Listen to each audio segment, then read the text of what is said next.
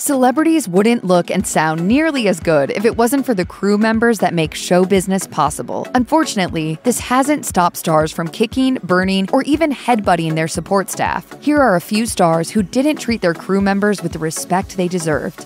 Behind that toothy grin, Tom Cruise has an intensity matched by few of his peers. It's hard to forget his sofa-jumping antics on The Oprah Winfrey Show, or his passionate speeches in defense of Scientology over the years. In 2020, the crew on Mission Impossible 7 was treated to the spectacle of the A-lister flying into a frenzy once again. To be fair, Cruise was trying to make a valid point. The star had become increasingly annoyed at crew members who were failing to stick to social distancing rules in the midst of a worldwide pandemic. Unfortunately, his message got lost in a foul-mouthed rant that gave his Tropic Thunder character Les Grossman a run for his money. To make matters worse, the whole thing was captured on tape. In an audio recording that managed to find its way to The Sun, Cruise can be heard giving the crew their own mission, with no choice but to accept it. He yelled, in part, "We are the gold standard. They're back there in Hollywood making movies right now because of us, because they believe in us and what we're doing. I'm on the phone with every studio at night, insurance companies, producers, and they're looking at us and using us to make their movies. We are creating thousands of jobs, you motherfuckers. I don't ever want to see it again. Ever." The mother of all on-set meltdowns occurred during production on Terminator Salvation, when a director of photography had the sheer audacity to briefly step in front of Christian Bale's line of sight. Some critics would argue the Welshman's subsequent rant was more entertaining than anything in the 2009 Schwarzenegger-less sequel, but the man on the receiving end, Shane Hurlbut, was unlikely to have seen things that way. As the millions who have listened to the recording obtained by TMZ already know, Bale demanded that Hurlbut immediately leave the set before unleashing a volley of foul-mouthed abuse, screaming, "Am I gonna walk around and rip your fucking lights down in the middle of the scene? Then why the f are you walking right through? Ah-da-da-da-da, like this in the background. What the f is it with you? What don't you fucking understand?" Bale later apologized for his outburst, claiming that, contrary to what listeners of the recording might think, he doesn't see himself as superior to anyone else. Bale called into Los Angeles radio station KROQ to say, "Nothing could be farther from the truth. I am a lucky man. I never forget that, and that is why I put so much into what I do,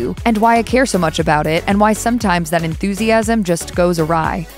In 2020, fans of the CW's Arrowverse shows were shocked at the news that Ruby Rose, the titular star of Batwoman, would not be returning for a second season. Exactly what happened remains disputed. Rose claimed that a toxic work environment left her with no option but to walk away. But according to various co-stars and crew members, it was Rose that was actually responsible for all the toxicity. Alexander J. Baxter, a production assistant on the show, claimed that Rose's allegations were off the mark, telling CBR, "The production company was professional, dialed in, and in every way fantastic." Baxter was less complimentary, though, about the leading lady. Then came Ruby Rose. She stormed off set, she yelled at people, and whenever she interacted with any of us production assistants, we were disregarded as the trash we picked up. She was a dictator to work for, and having been nothing but a production assistant eager to get into the industry, she made me consider quitting. Baxter concluded by describing the inaugural Batwoman season as a, quote, "reign of cruelty." He wasn't the only name to speak up against Rose either. Her co-star Cameron Johnson, aka Luke Fox, tweeted, "It is very hard to be fired when you're the lead. Imagine what you have to do for that to happen."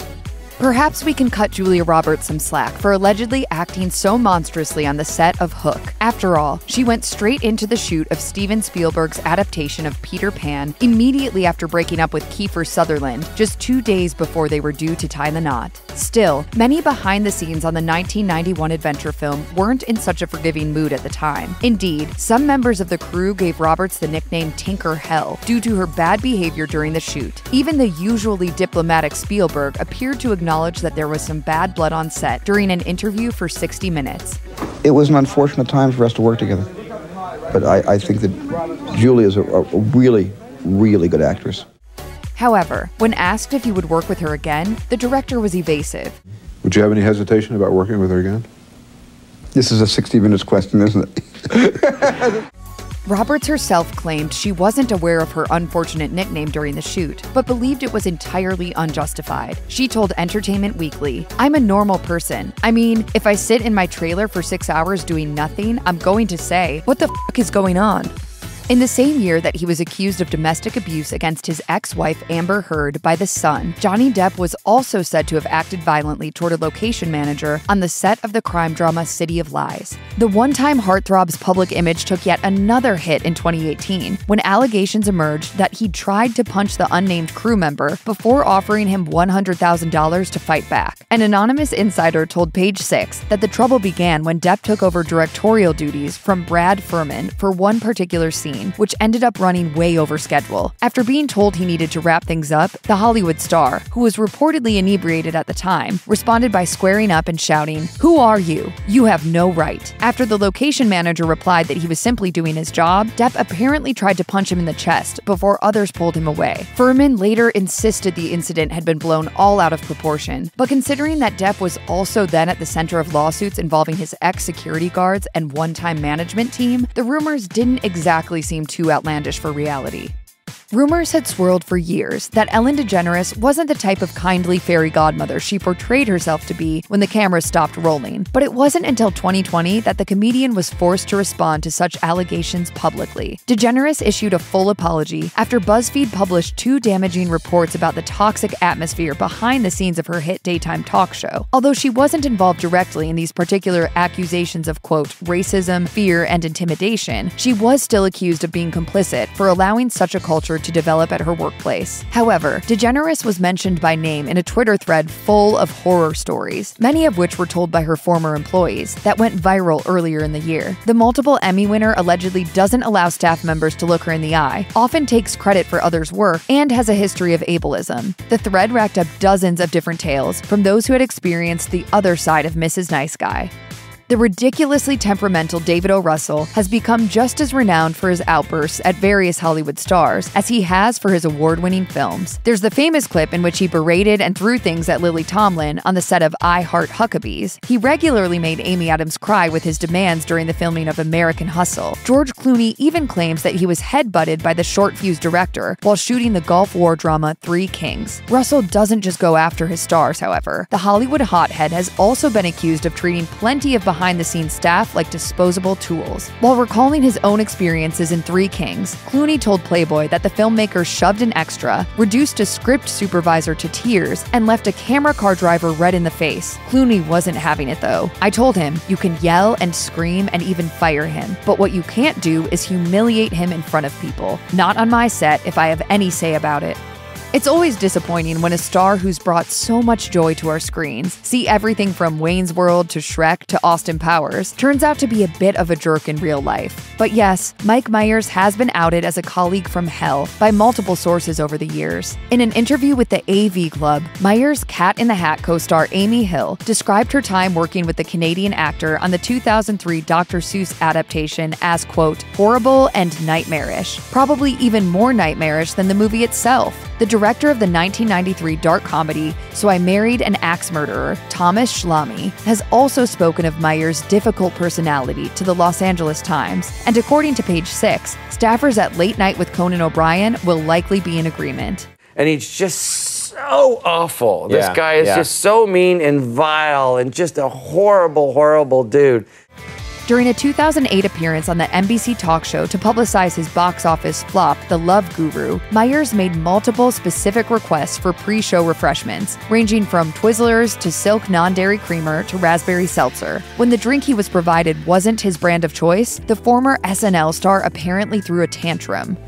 A whole host of Glee actors, including Samantha Ware, Amber Riley, and Heather Morris, confirmed in 2020 that Lea Michele was far from a positive force during the show's 6-season run. The star was effectively canceled by her former colleagues, amid numerous accusations of racist microaggressions, workplace bullying, and just general all-around terrible behavior. Michele didn't just target those she swapped lines with, though. Several other cast and crew members came forward during the pile-on. One background actor even claimed that the singer would regularly tell those behind the scenes how to do their jobs, and that she once held up a shoot for more than an hour by throwing a tantrum. Michele later issued an apology on Instagram for her previous conduct, but seemed more concerned with using the opportunity as a teachable moment than offering genuine remorse, adding, "We all can grow and change, and I have definitely used these past several months to reflect my own shortcomings." Nia Long's behavior toward the crew of the hit musical drama Empire was apparently so ill-mannered that an official complaint was lodged against her. The actor, who played Juliana "Juicy" Green during season 3, was said to have been particularly unprofessional when dealing with the hair and makeup team. An anonymous insider told TMZ she was extremely disrespectful, at times deciding she didn't like her look at the last minute and then chewing them out. According to reports, Long was called out for her attitude to those behind the scenes by co-star Taraji P. Henson, sparking a feud that became so intense, producers started thinking about shooting their joint scenes separately. The troublemaking actor allegedly had problems showing up to the set on time, and even threatened to file a lawsuit after the assistant director failed to give her the send-off she felt she contractually deserved. Unsurprisingly, Long denied all knowledge of such conduct and the complaint lodged against her, with a representative for the actor issuing a statement claiming, "Nia has always and continues to be a consummate professional on set." Vin Diesel is always talking about how the Fast and Furious franchise is steeped in the concept of family. However, his equally big-necked co-star Dwayne "The Rock" Johnson brought such claims into question in 2016 when he made a since-deleted Instagram post about his fellow cast members, which read, "Some conduct themselves as stand-up men and true professionals, while others don't. The ones that don't are too chicken shit to do anything about it anyway." The former WWE star later admitted that he shouldn't have gone public with his unfiltered thoughts, which were shared in the wake of rumors that he and Diesel had to be separated during press commitments for the fate of the Furious. However, Johnson told Vanity Fair that he still stands by his opinions and that he received a lot of support for speaking out about his long-running castmate. The actor said, "It caused a firestorm, yet, interestingly enough, it was as if every single crew member found their way to me and either quietly thanked me or sent me a note." It's not clear what Diesel did to make those behind the scenes firmly Team Rock, but with the pair seemingly unable to patch up their differences, expect plenty more tidbits about his on-set behavior to emerge in the future. Thomas Gibson appears to have been something of a Jekyll and Hyde character during his turbulent stint on Criminal Minds. After the actor, who played Supervisory Special Agent Aaron Hotchner, was finally fired in 2016, several unnamed staffers told Variety that they'd always viewed him as an amiable family man. However, another staffer saw things very differently, commenting, "It's like a dark cloud has been lifted off that show. You never knew which Thomas Gibson was going to show up." Assistant director Ian Wolfe and writer-producer Virgil Williams were just two figures behind the scenes who found themselves on the receiving end of Gibson's darker side. In 2010, Wolfe was shoved by the star following a dispute over safety concerns. 6 years later, Williams was reportedly kicked by Gibson while filming an episode that the actor was also directing. The kick was the final straw that led to his firing. Gibson had previously been given a warning after being charged with a DUI. Crew members, who no doubt believed he should have been gone long before then, were also said to be peeved at Gibson's demands. The actor insisted the filming schedule should revolve around his traveling from the show's Los Angeles studios to his San Antonio home. Check out one of our newest videos right here. Plus, even more Nicki Swift videos about your favorite stars are coming soon. Subscribe to our YouTube channel and hit the bell so you don't miss a single one.